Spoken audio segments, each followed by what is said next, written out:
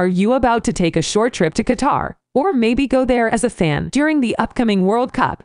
Don't worry, we got you covered. This is World Travel Guide with a detailed Qatar travel guide, in which we will answer your most frequently asked questions about this fascinating Middle Eastern country.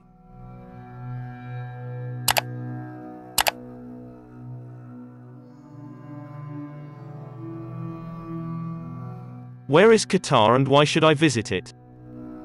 Qatar is a small nation in Western Asia. Its only land border is to the south with Saudi Arabia, and the remainder of its territory is encircled by the Persian Gulf. It is located on the tiny Qatar Peninsula on the northeastern coast of the Arabian Peninsula. Qatar is one of the nations with the fastest tourism growth rate. The monarchy receives more than 2.5 million visitors each year. Due to recent changes in visa facilitation, which include enabling citizens of 90 countries to enter without a visa, it has grown to be one of the Middle East's most accessible nations. The country skillfully combines centuries of Middle Eastern culture with contemporary conveniences and luxury. How do I get around in Qatar?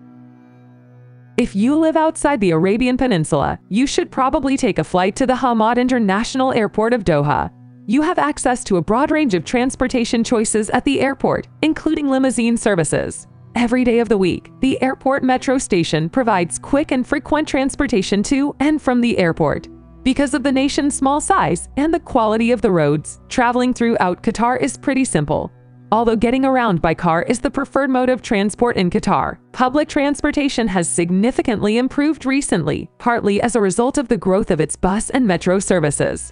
The majority of highways in Qatar lead to and from Doha, the country's capital. For short distances and excursions beyond the city, you can hire a taxi. Buses, trams, and metro trains are part of the high-quality public transportation system that the local government is now building. Is Qatar safe? Well, Qatar is not only safe, it is actually the safest country in the world, according to the Numbeo Crime Index. Visiting Qatar is a very safe experience. Of course, there are a few natural risks to be aware of, but other than that, you shouldn't be concerned about your safety. Violence is quite uncommon, especially towards visitors. As in any other popular tourist site, pickpocketing occurs sometimes in public areas. Even though scams are uncommon in Qatar, you should always exercise caution when accepting change, haggling over prices for rides or other services, and you should never pay in advance for anything. Is Doha the only city in Qatar? With a population of 2.4 million, Doha is unquestionably the most significant city in Qatar and has a larger population than the rest of the country. Other than Doha, Qatar is peppered with minor towns and cities. Some of these are port cities, while others are more significant since they stand for the thriving oil and gas sector in these regions. Visitors will see abandoned and decaying settlements, as well as archaeological sites that provide a glimpse into the region's past. Al Rayyan, the largest residential region outside of the capital, is situated 12 kilometers north of Doha. Besides mosques from the 18th and 19th centuries, the city also includes a medieval fortified town. Being the country's second most populated city, Al Rayyan is well known to tourists and has a fantastic shopping scene. Are there any good beaches in Qatar? Yes, of course. The country is known for its pristine beaches with clear seas and fine sand. Even water sports are becoming more popular in the nation. 600 kilometers of lovely beaches may be found along Qatar's coastline.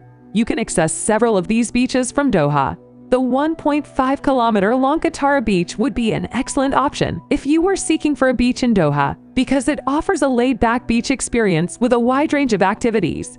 In Qatar, September through November and March through May are the finest months to visit the beaches, since they are neither too hot nor too chilly. Men and women should, in general, swim at public beaches while wearing a t-shirt and board shorts. Bikinis are only allowed in hotels and resorts. Which are the best outdoor activities in Qatar?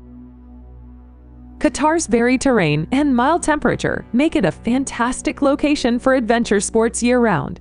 One of the greatest ways to enjoy Qatar's distinctive desert scenery is to go dune bashing. You may either rent a dune buggy or hire a skilled driver with a four-wheel drive. Scuba diving is a must-do activity here due to the abundance of marine life that inhabits the warm turquoise waters of the Arabian Gulf. You may choose between taking a trip across the sand dunes or watching a camel race. One of the most daring activities you can do here is skydiving. When you leap out of a plane above Doha, you may get a breathtaking view of the modern metropolis, encircled by a wide desert. Are there interesting sites to visit? Sure, there is plenty to see in Qatar, which has a variety of fascinating attractions, including leisure areas, cultural, historical, and natural sites. The country is actually full of natural and man-made wonders. The Museum of Islamic Art in Doha is full with treasures. It has actually the biggest collection of Islamic art in the world, collected from 3 continents. The charming 7 kilometers long Corniche coastal promenade in Doha was skillfully built from landfill to resemble a pleasant crescent. It's just perfect for a romantic evening walk. The Pearl, an opulent housing and entertainment complex on an artificial island, has rapidly emerged as Doha's top eating and retail attraction. The Bedouin traveled to Souq Waqif centuries ago to exchange their animals and wool for other necessities. This market has been carefully reconstructed to look just like it did back in the 19th century. The abandoned settlement of Al Zubar is home to the Al Zubar Fort, which has been preserved and converted into a museum. One of the most intriguing locations to visit in Doha is Falcon Souq. Visitors may watch the magnificent birds, snap pictures, and pose with falcons perched on their arm. The Inland Sea, which is located approximately 100 kilometers south of Doha, is a dreamlike area where the sand and the blue ocean create an unforgettably beautiful scene.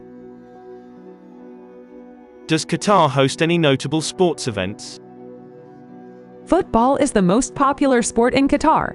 The country will host the 2022 World Cup, making it the center of the globe for 30 days.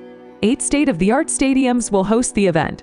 The largest stadium is Lusail, with a capacity of 80,000. The only racing circuit in Qatar is the Lusail International Circuit. It is actually the only circuit in the area to hold both FIA and FIM licenses and is located just outside of Doha. The annual MotoGP and Formula One Grand Prix races take place on this track. Is the weather in Qatar extreme? Qatar is one of the hottest places on Earth, and the temperature stays high all year long. The summer is the warmest season of the year and lasts from May through September. Regularly, temperatures can rise to as much as 50 degrees Celsius. Although Qatar has higher humidity than other Middle Eastern nations, the heat is primarily dry. If you spend a lot of time outside, you are constantly at risk for heat stroke, dehydration, and heat exhaustion. Hydration is the key to staying healthy. The majority of hotels grant their visitors free gallons of water each day. Additionally, keep an eye out for dust storms. Always keep a scarf on hand to cover your mouth and nose, and stay indoors as long as possible until the storm has passed. Is Qatar a good place for shopaholics?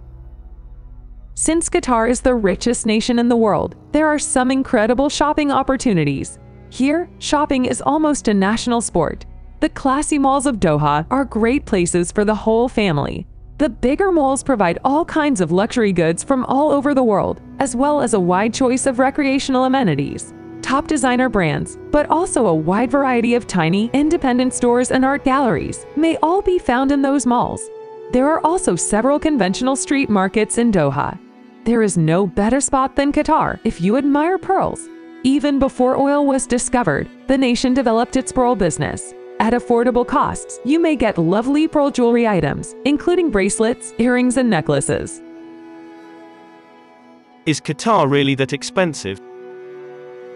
Qatar is perhaps the most expensive country in the region. Living expenses in Qatar, particularly in the city of Doha, are comparable to those in other major cities worldwide. You should expect paying more at restaurants than you would typically, because almost all of the food is imported. Accommodations may also be pricey here. Since groceries are tax-free in Qatar, they are affordable when compared to other countries. For your trip to Qatar, you should budget between $150 and $200 each day. Two-person trips can frequently cost less per person than one person traveling alone. Is there anything else I need to know? Although Qatar is a strict Muslim state, there is nothing for you to worry about. The natives treat the visitors as their own guests and are well educated and friendly. If you arrive at the airport with some alcohol in your possession, you can place it in one of the lockers and receive a voucher to pick it up when you leave. You should also dress modestly. Clothes should not be overly tight and should cover the shoulders, upper arms, and knees. You should also know that it is completely forbidden to ask or even attempt to take a photo of a local lady. In Qatar, the weekend begins on Friday, when everything closes for the holy day, except from hotel services. Everything reopens on Saturday after sunset. Do you have any additional questions about Qatar? Leave a comment and let us know. If you loved this video, hit the like button and subscribe to World Travel Guide. You should also check out other interesting travel guides on our channel.